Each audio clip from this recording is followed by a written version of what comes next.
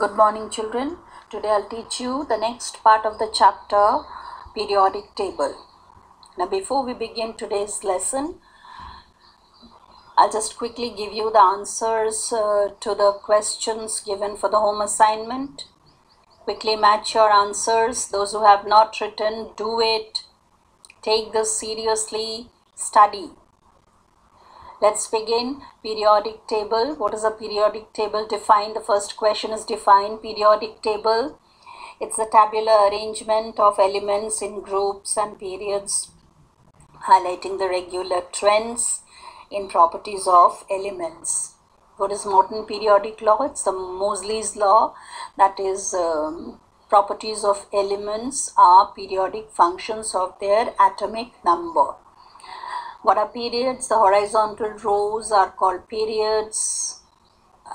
Groups, the vertical columns of the periodic table are called groups.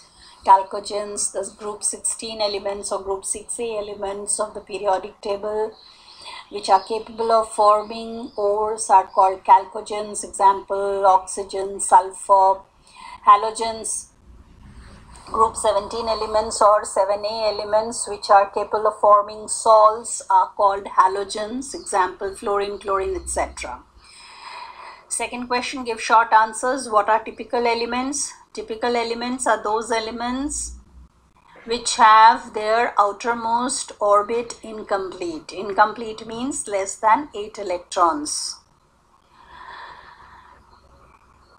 Except for hydrogen, which is less than 2 electrons, like the nearest electronic configuration of the inert gas helium.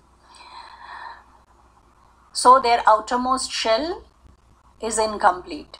What are transition elements? Transition elements are those whose two outermost shells are incomplete, the last one as well as the penultimate one. What are rare earth elements? Rare earth elements are the third group elements of 6th period and 7th period respectively. The 6th period third group rare earth elements are called lanthanides, and the 7th period third group elements are called actinides. Name, third question. An alkali metal of 4th period, potassium, an alkaline earth metal of 2nd period, beryllium, an element of 2nd period with valency 3, boron, the chalcogen of 2nd period, oxygen, the halogen of 3rd period, chlorine. The atomic number of an element is 17. State its group and period. So for finding this, you have to first write the electronic configuration 287. 7 means 3. There are 3 shells, so period is 3, and valence electron 7. 7 means group 17 or group 7A. So the element belongs to 3rd period and group 17A. Now let's begin today's lessons. I hope you are ready with your books and copies. So today we'll be doing the periodic properties and periodicity. So what is periodicity? The repetition, it has been found that the certain elements repeat the properties. So this repetition of properties,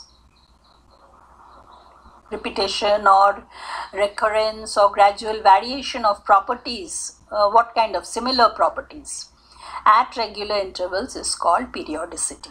Period means regular interval, time interval.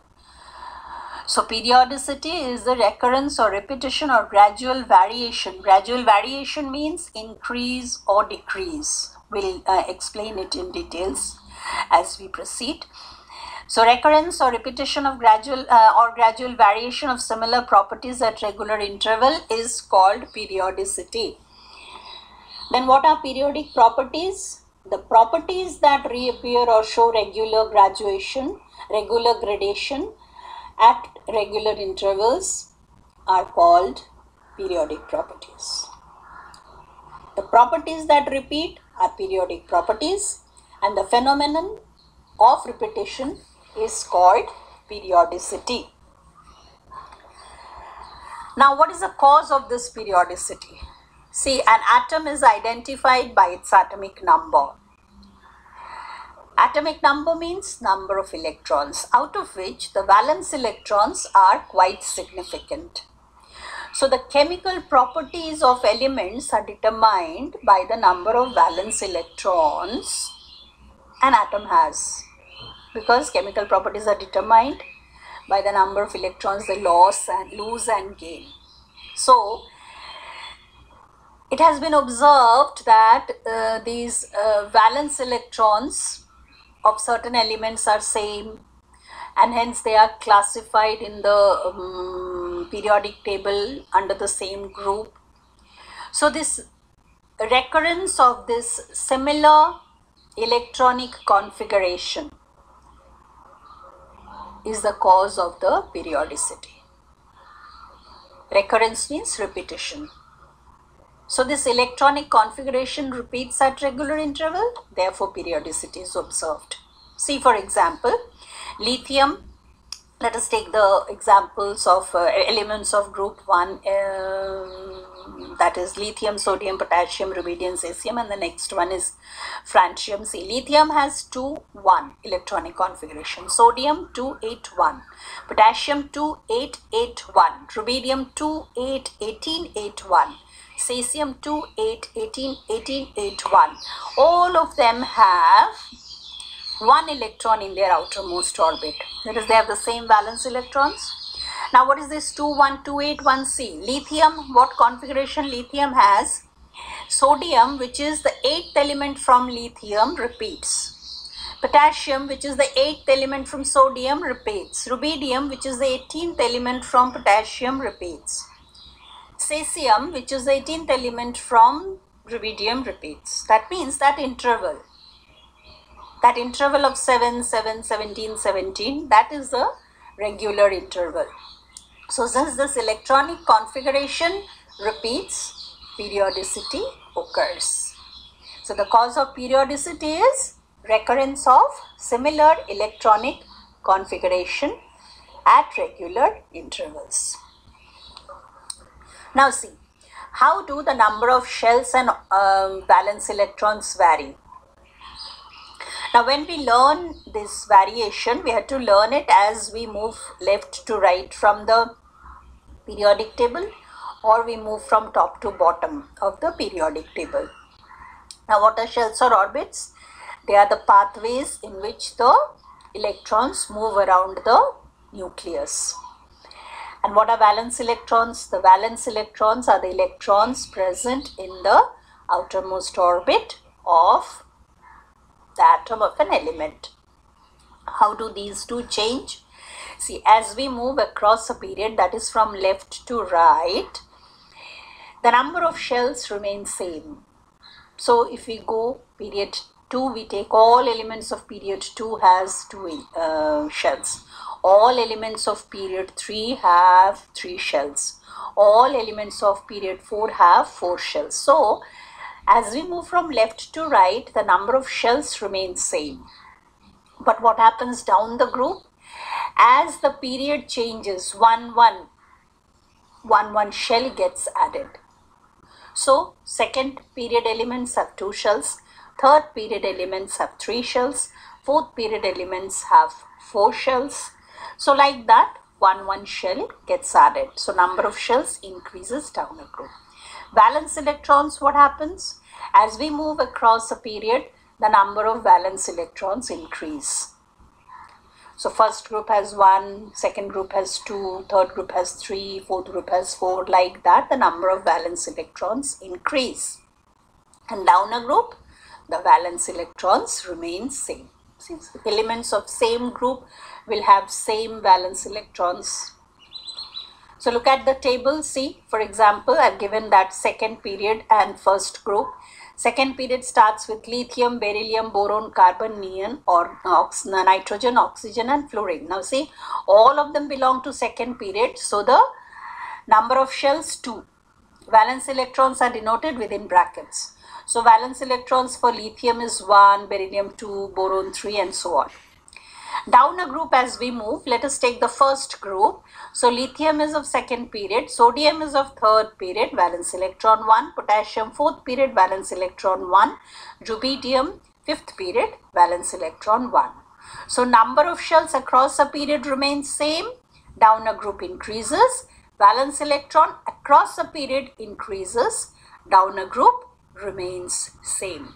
Now you will have to study some periodic properties. What are they and how do they vary? You learn in the definition gradual variation, that is either increase or decrease, so that you have to learn. Now there are 6 periodic properties which you will learn at this grade, that is atomic size, metallic character, non-metallic character, ionization potential, electron affinity, electronegativity. Out of which today we will discuss 3, that is atomic size, metallic character and non-metallic character.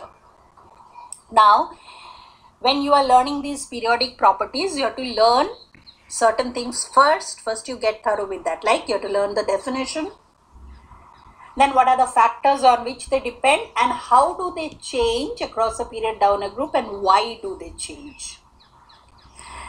First one is atomic size. So what is atomic size? Atomic size is or atomic radius it's also called. It's the distance between the nucleus of an atom to the outermost orbit. See the first diagram, the line between the 2 arrows. That's the distance between the nucleus and the outermost orbit. That is called the atomic radius. The greater the radius, the bigger the size. Suppose there is a molecule formed by combination of 2 atoms, then the atomic size will be half of the distance between the 2 nuclei of the atoms. So molecule has 2 atoms, then the distance between the 2 nuclei divided by 2 gives the atomic radius of that molecule. Now this atomic size depends on 2 factors. One is number of shells and one is the nuclear charge. Number of shells you can very easily understand. And nuclear charge is the number of protons that are present in the nucleus. That decides the pull with which the nucleus attracts the outermost orbit. Now, how does atomic size change across a period and down a group? Across a period, atomic size decreases. Down a group, atomic size increases. Why is it so? See, as we move across a period, I said it depends on 2 factors, atomic number of shells and nuclear charge. It depends on 2 factors, number of shells, nuclear charge. So what happens to the number of shells? They remain same. But what happens to the nuclear charge? It increases. Number of protons increase. As a result, what happens? The force with which the nucleus pulls the electrons towards the outermost orbit towards it increases. So as we move across the period, since the number of shells remain same, but the nuclear charge increases, the size of the atom decreases. What happens down a group? Down a group, as we go down a group, with every group 1 shell gets added. So since 1 shell gets added, the size automatically increases. So what happens to atomic size across a period? It decreases. What happens to atomic size down a group? It increases. Now, since atomic size decreases across a period, so the group 1 elements of the periodic table will be largest and group 17 elements will be smallest. Right, because the nuclear charge of 17, group 17 is more. Now, the question arises, then what about the inert elements? They are the last elements in each period, then why are they not the smallest? What happens in case of inert elements? Like for helium, it has got outermost orbit 2 and the others have outermost orbit 8 electrons. That means their octet is complete. That means they have the maximum number of electrons they can have.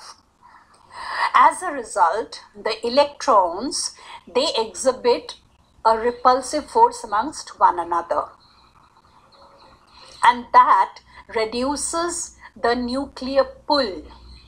The force with which the nucleus attracts, little bit it is reduced. Hence the size is little bigger. Not bigger than all elements, bigger than the halogen group. Hence we consider the halogen to be the last as far as the atomic size is concerned. So the biggest elements are group 1 elements and smallest elements are group 17 elements or group 7a elements of the periodic table. And why are inert gases exception? Because their octet is complete, octet or duplet is complete, and since their octet is complete, the electrons, valence electrons, they exhibit a kind of repulsive force which reduces the nuclear pull and thereby increasing their size. Now some other questions related to this topic are like, why are cations smaller than their respective atoms, why are anions larger than their respective atoms, and how do size of isoelectronic ions vary? What are cations? Cations are positively charged ions. How are they formed? They are formed by loss of electrons from the atoms. For example, sodium. Sodium has got electronic configuration 281. How is sodium ion formed? When that one outermost electron is given. So now after giving the electrons, what is the electronic configuration? 28. So you see, there one shell is reduced. Automatically the size will also reduce. Why are anions larger than the respective atoms? Take for example chlorine.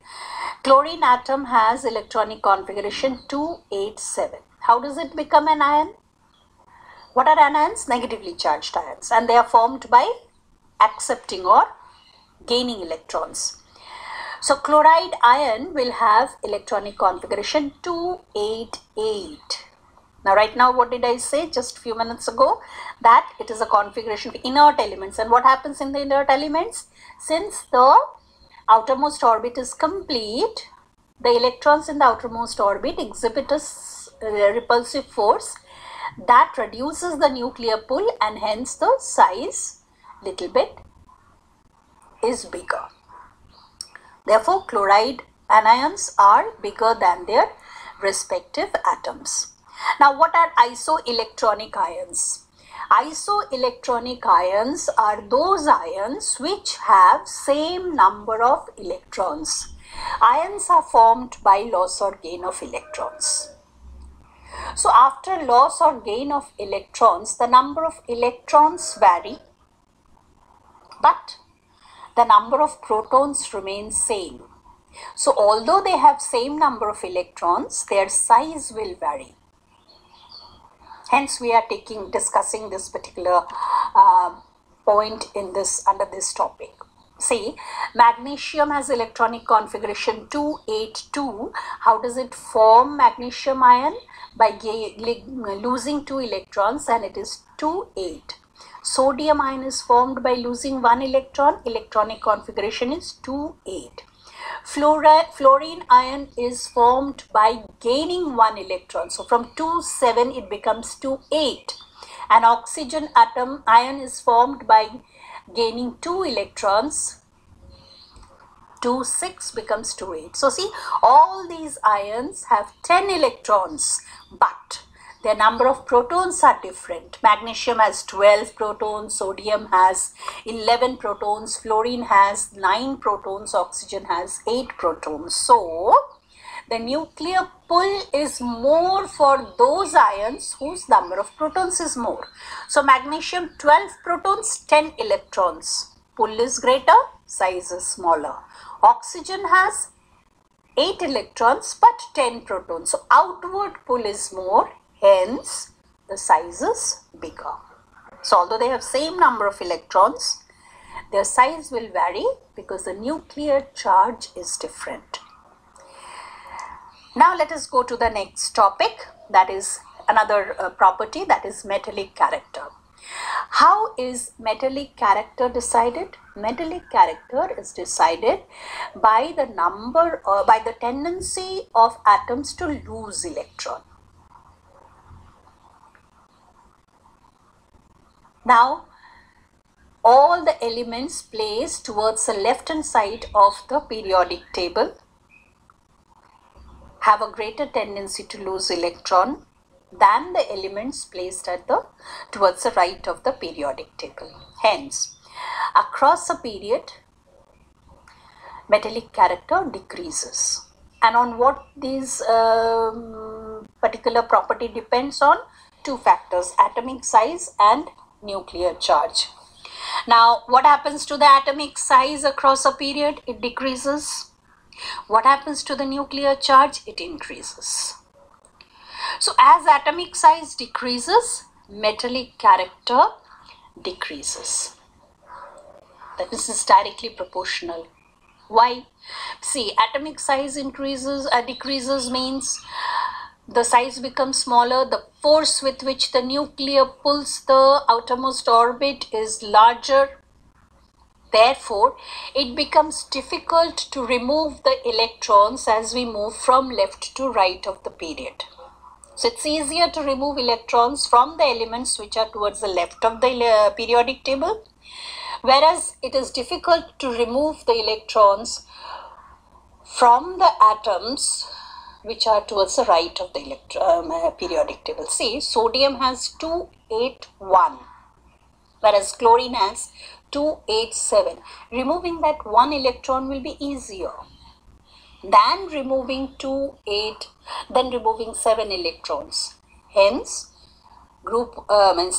elements towards the left are more metallic, elements towards the right of the periodic table are less metallic. So, as we move across a period, metallic character decreases. What happens down a group? Down a group, the number of shells increase, no? So, the distance between the nucleus and the outermost orbit also increase. Hence, the force of attraction reduces. So, as we go down, the size increases, the distance increases, it becomes easier to remove the electrons from the outermost orbit. So, as we go down a group, metallic character increases. Now, look at the periodic table. See, the elements placed towards the left, that is group 1 elements, group 2 elements, they are metallic. Again, so take period number 2, which is most metallic? Lithium. Which is least metallic? Fluorine. Third period, which is most metallic? Sodium. Which is the least metallic? Chlorine. Fourth period, potassium, most metallic. Bromine, least metallic. Now, as we go down a group, metallic character increases. So, group 1, lithium, while lithium hydrogen is exception, we'll not consider it. Lithium is least metallic, francium is most metallic. Group 2A or 2, beryllium is least metallic, radium is most metallic. Now, you may be asked questions like this. Say, 3 elements are given, magnesium, calcium and strontium. Out of these 3, which will be most metallic? Obviously, strontium. Which will be least metallic? Magnesium. Now, if you go to period 7, group 7, halogen group. See, fluorine will be least metallic, astatine will be most metallic. Now, see, how do we decide? These all are non-metals. Then how do we decide? You can see the change. See, you have studied states of matter. Gases have their molecules far apart. Liquids have their molecules closer. Solids have even closer. So as you go down a group 7AC, fluorine is gaseous, chlorine is gaseous, bromine is liquid, iodine is solid. So see, metals we associate with solids. So see how the metallic character is changing. Now go to the next periodic table, that is non-metallic character. It is just the opposite of character. Metallic character is the tendency to lose electron. Non-metallic character will be tendency to gain electrons. And this also depends on two factors, atomic size and nuclear charge. So across a period, what happens to non-metallic character? As I've said in the previous case, as we move across a period, it becomes difficult to take out electrons. So losing electron becomes easier. That means the opposite has to, because an atom has either to lose or gain electron. So gaining becomes easier. So the non-metallic character increases across a period. Why? See, the atomic size decreases. Atomic size decreases means nuclear pull increases there, nuclear charge increases, so the nuclear pull increases. Hence it becomes difficult for the atoms to lose electrons, so they gain electron. Down a group, what happens?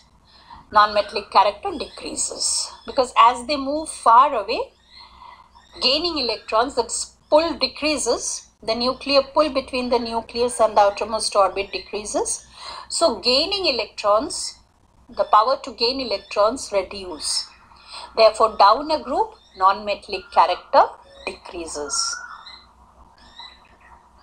So these are the periodic properties we will discuss today, children. Now I have checked the questions given at the end of the lesson. They are very good questions, simple, easy. This chapter is not very difficult. Go through, read, try and solve the problems. Write them down. Next day we will discuss the remaining 3 periodic properties. Till then, thank you and God bless you.